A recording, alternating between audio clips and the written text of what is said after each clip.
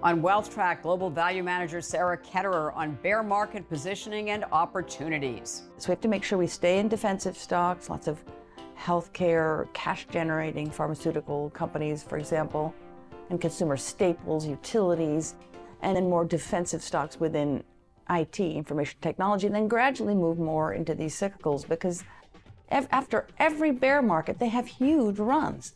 A Morningstar International Fund Manager of the Year discusses strategies on Consuelo Mack WealthTrack. Funding provided by ClearBridge Investments, First Eagle Investments, Royce Investment Partners, Matthews Asia, Strategas Asset Management, and Women Investing in Security and Education. Hello and welcome to this edition of WealthTrack. I'm Consuelo Mack. Beauty is in the eye of the beholder, and it turns out the difference between a growth and value stock is too, with price as a key determinant. Some of the darlings of last year and much of the prior decade have recently been rebalanced from growth to value by a major index provider, such as the power of a bear market.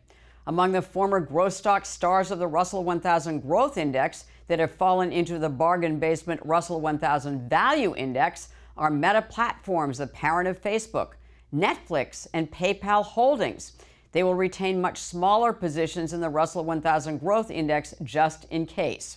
However, GameStop, the first meme stock of the social media online trading frenzy, has been kicked out of the Russell 1000 Growth entirely into full value membership.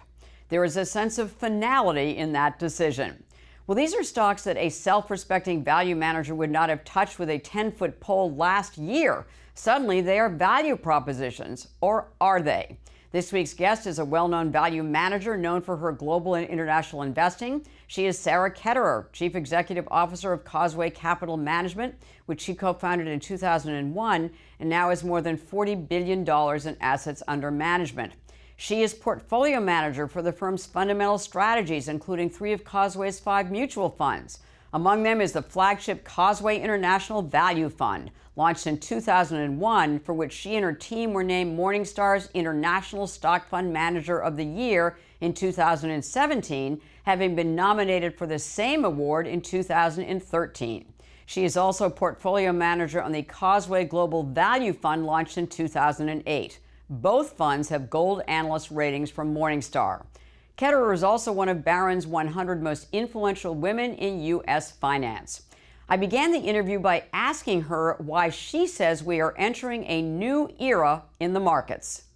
What's new is that we're in a new era of monetary policy globally, perhaps with the exception of China, where the central bank there is still in easing mode, but all others, even recalcitrant Japan, is in the process of tightening monetary policy, and this has changed everything. Why is that so huge?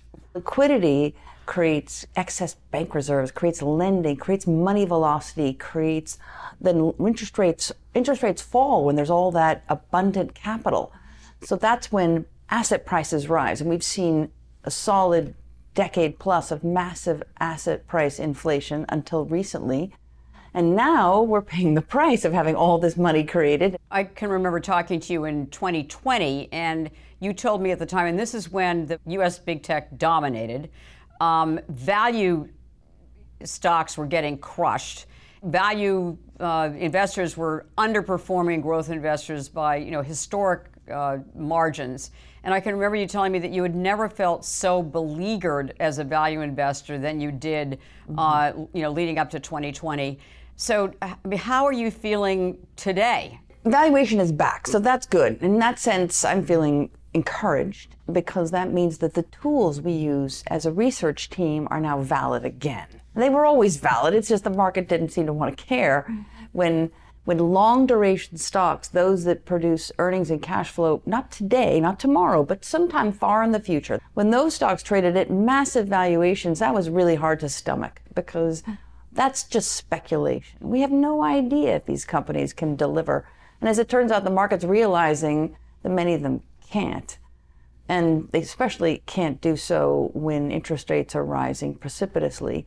So staying out of long duration and having shorter duration stocks, not dissimilar to the bond market, was the right strategy. It just took so long to prove that to clients and fund shareholders. And that's the agony of it. We know we're right. It's just that cycles can be longer than you have the emotional support to make it through. Has the bear market created a bunch more value opportunities for you as a value investor? Oh, very definitely. It There has. are many more stocks to buy at very attractive valuations. And this is the other shoe to drop. The question is, as central banks are attempting to slow demand, slow economies, what does that do to earnings? It won't be good. And that's what the market's attempting to fathom now. This is the process of price discovery. So an advertising dependent stock, one like Meta, there's a kind of shoot first, ask questions later maxim in investing, and investors don't want anything to do with it now because there will be a further slowing of advertising. My colleagues and I looked beyond the cycle. So we attempt to normalize earnings, to assume that there is a recovery, because there always is, and then decide how we want to be positioned. If you're just thinking about the next 3 to 6 months, you'll never want to own a stock that is clearly cyclical. And we saw this in the late 90s. A lot of tech stocks turned out to be very cyclical, no different in this period of time, whether it be communication services like a Meta or Alphabet, for example. They have a lot of cyclicality embedded in them. And when times are good, people spend on their products. Their clients, advertisers, are willing to have big budgets. And when times are not so good, they cut back. That's a cycle. So that's part of the, I'd say, not just the art, but the science of doing investment research, is deciding how much of the past can be replicated in the future, and how much of the future is new, is something we haven't seen before. And how do we model that? How do we estimate revenues and margins and earnings and cash flow? And then how do we discount that to the future? What sort of rate do we use? How conservative should we be about this tightening? This is going to be very significant amount of increase in rates or not. So there are a lot of assumptions. What are some of the assumptions that you're making? We're assuming this will be if not a recession, a significant slowing of growth in the US. And that's not terribly unusual. I think that might be more mainstream. But we're hitting earnings hard. We're making drastic decreases to our assessment of earnings for some companies, especially if they're in very economically sensitive areas. And then some of them, for example, the stocks that have run well this year, really just one sector, namely energy. Those stocks are, many of them, their share prices have probably gone far too high for where the commodity is going to trade as demand slows. Think about it, less demand, less use of oil and gas, and likely there'll be some sort of commodity pullback. So then we have to look through that to where, if the stocks sell off, where we'd like to buy them again. For cyclical stocks, it's incredibly important to know where we are in the cycle and make an assessment, to your point, of where we're going. And we may be in a couple of years of slowing. You have told your clients basically to prepare, to buy in a recession, and that you too have a listed Causeway of companies that you would buy in a recession. But my question is, why wait for the recession? Why not anticipate and buy earlier than that? So there are some stocks that are very high beta. They've got a lot of market sensitivity. They may sell off very sharply, and it's a good idea to get started. Just doing so gradually, but it's difficult. If we buy too early, clients think we've made a terrible mistake, and early is equivalent to wrong. So this is part of the reason to have a seasoned investment team and to understand how, especially with cyclical stocks, how they've traded in the past and what that might tell us about the future. I referenced my 2020 interview with you, and that, being a beleaguered value investor, and the fact that I remember you telling me about some European banks that were selling at just ridiculously low levels, and how frustrating that was. To your point, you were owning them early and they hadn't recovered. Are there any sectors now, either here or overseas, that are ridiculously, priced? Across all sectors, we're finding attractive Really? stocks. I couldn't have said that a few years ago. We were a little bit more parsimonious. I'm convinced the single most important decision we'll need to make as a research team is to understand that turning point where the market stops selling, stops pressuring the cyclical stocks, and then rewards them for their position. Think about early 2009. The second half of 2008, the stocks that did the worst were very cyclical. Clearly financials were bludgeoned, but the first couple of quarters of 2009, you saw their recovery, and they kept going, and they kept going for a long time.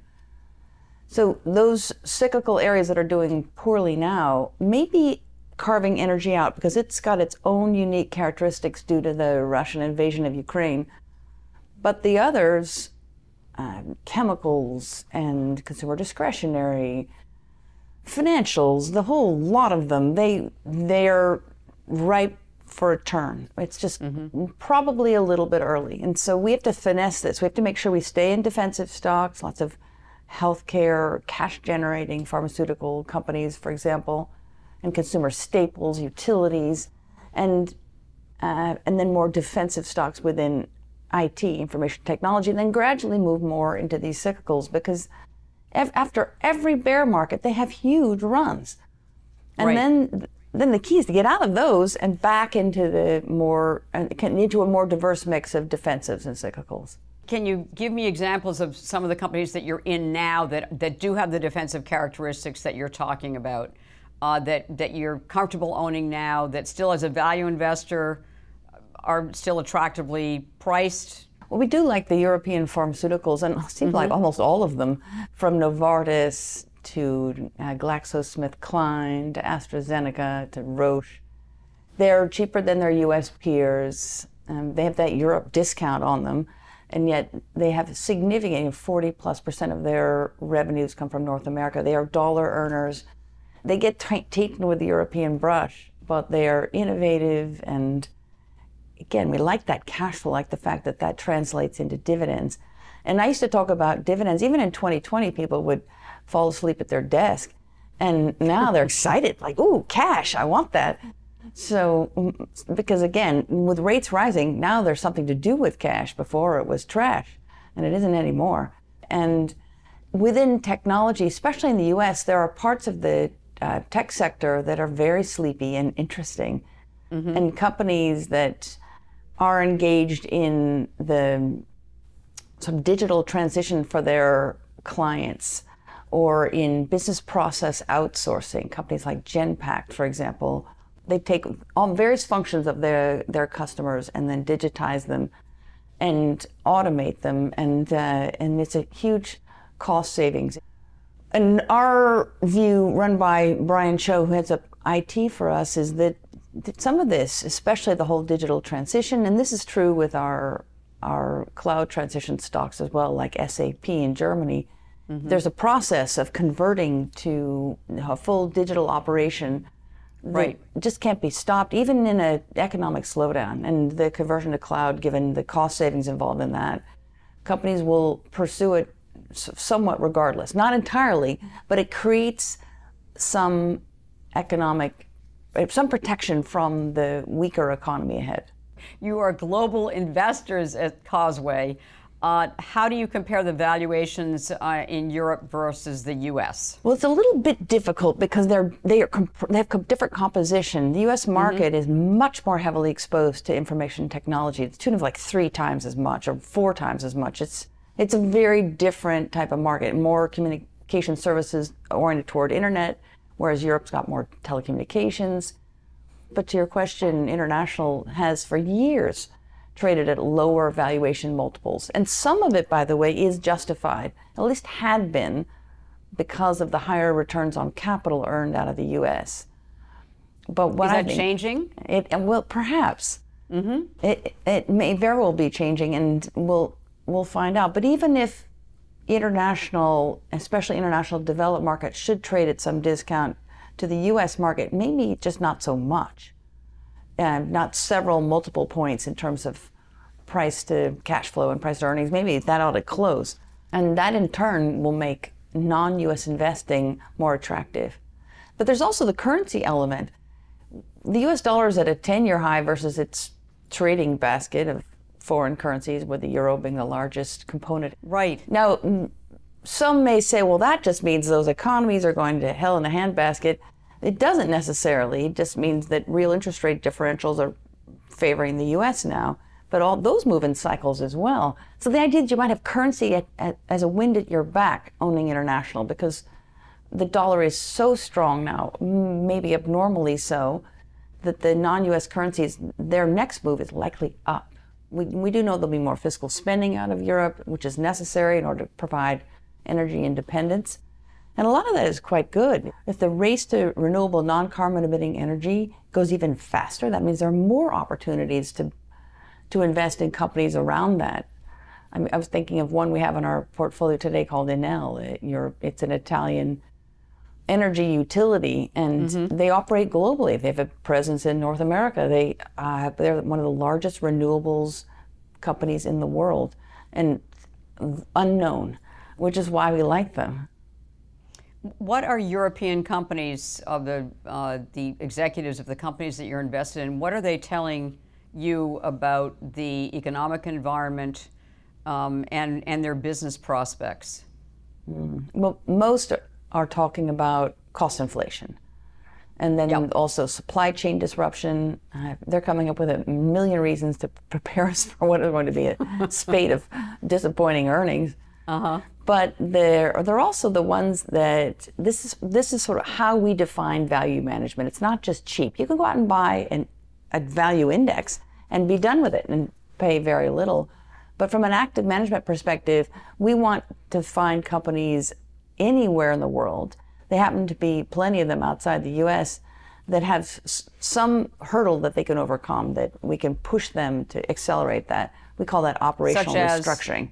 Well, one company I can think of that most people have heard of is Philips. They used to make light bulbs. Right. But they're entirely a healthcare technology company now, and they are engaged in diagnostic imaging, so scanners. They've got all kinds of monitoring that they call connected care business, and then they have a consumer products business like toothbrushes, electric toothbrushes. And they made a sleep apnea device and turned out to be problematic and recalled and lawsuits, and whenever there's litigation, investors run for the hills. But this company, when pushed by its institutional shareholders, has already shed businesses that were outside of its healthcare technology main core sphere. So it's already proven, the company and its management have already proven they're shareholder focused. And now we can push them further to get them beyond this lawsuit and creating greater value for shareholders in the businesses they're in. That's part of what makes value investing so incredibly rewarding, is that it's not just finding cheap, it's creating a catalyst without having to look elsewhere. Like, management is the catalyst. And as investors, are pushing management to increase their efforts to generate higher margins, greater earnings, more cash flow is the secret to success. Can you give me like one example of a European bank that was responsive to you and that has become more focused on shareholder returns? Well, maybe the most controversial is UniCredit in Italy. It's not just one of Italy's largest banks. It's got a large banking presence in Germany and Eastern Europe. And they had a banking presence in Russia, which is now nothing. Right. But with the Russian invasion, the stock collapsed again. We'd already cut our weight back, but we had a chance to buy it at 30% of its tangible book value, which is shockingly low. I mean, the implication when a bank trades at that level is that they'll never earn anywhere near their cost of capital forever, which is sort of unlikely. Otherwise, they won't be in operation.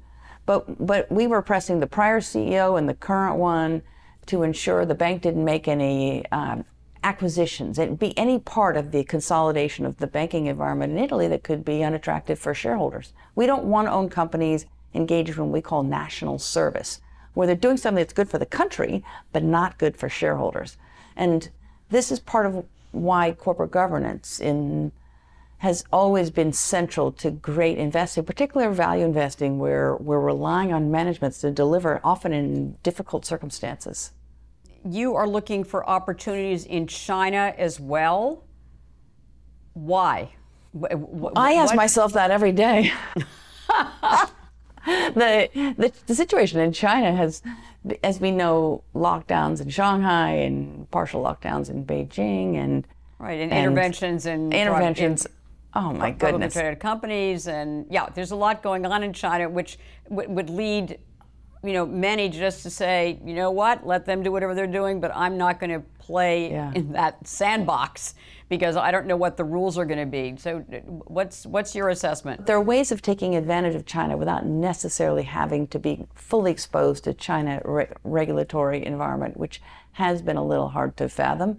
And the stock I'm thinking of is, although not related to its U.S. namesake Prudential, a company listed in the UK, but they too, with a lot of shareholder pressure from firms like ours, sold off their UK life insurance business, their US life insurance business, spun it off, and are left with a great Asia and Africa business. And it's high growth as middle income consumers go out and want life insurance, or they want savings products, healthcare, supplementary healthcare product, financial product. They can get it from this company. But Pru within Hong Kong was selling policies to mainland Chinese, and the mainland Chinese aren't coming. They're sealed in their apartments. Well, they're stuck at home effectively. And this has created some concern about the company's growth rates. Will they be able to expand? Well, we don't think lockdowns are permanent. They can't be. That's the point of how we look at stocks. It's not just the economic cycle returning. There may be something standing in the way of a company's earnings that we think is temporary. So you can get a company like Prudential UK, attractive valuation, and, it's a reasonable dividend, but the potential for quite a bit more because of the growth that they achieve in countries like Indonesia, Malaysia, Vietnam, Thailand, and mainland China and Hong Kong. What happens if these recessions get more severe?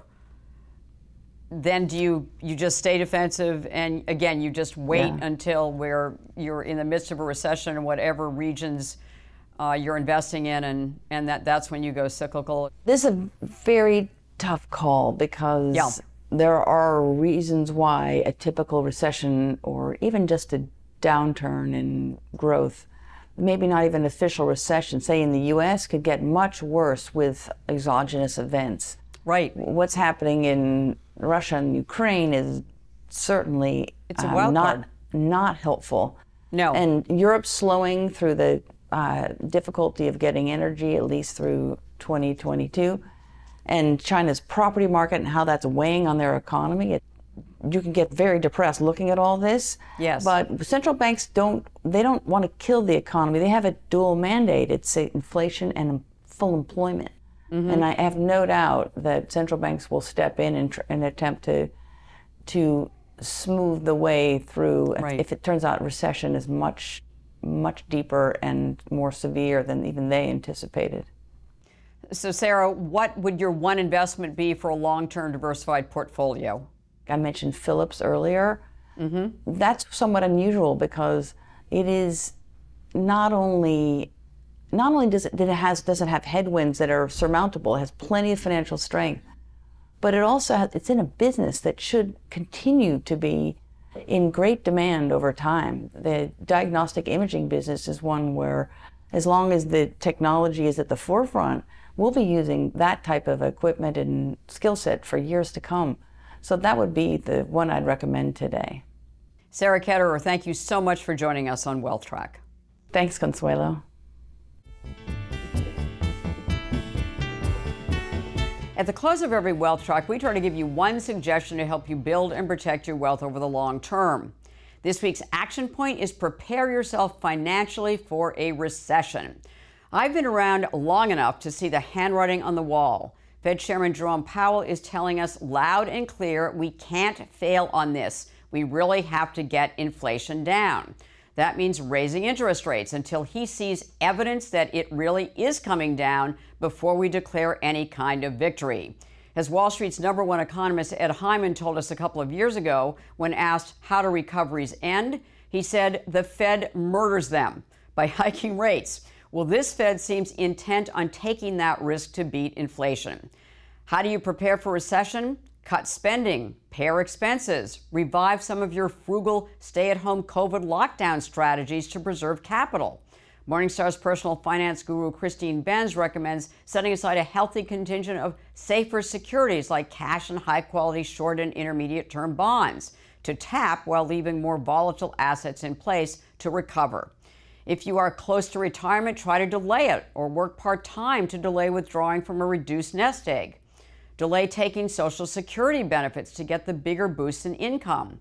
The most important step in preparing for a recession is to have a plan of action just in case. Hope for the best and plan for the worst. Well, next week, Matthews Asia's Robert Horrocks helps us invest in Asia, the world's fastest growing emerging markets region, while minimizing China's powerful political risks. In this week's extra feature, Sarah Ketterer explains why ESG investing has become such a big part of Causeway Capital's investment strategy. Please follow us on Facebook, Twitter, and our YouTube channel. Thanks for watching. Have a lovely weekend and make the week ahead a healthy, profitable, and productive one.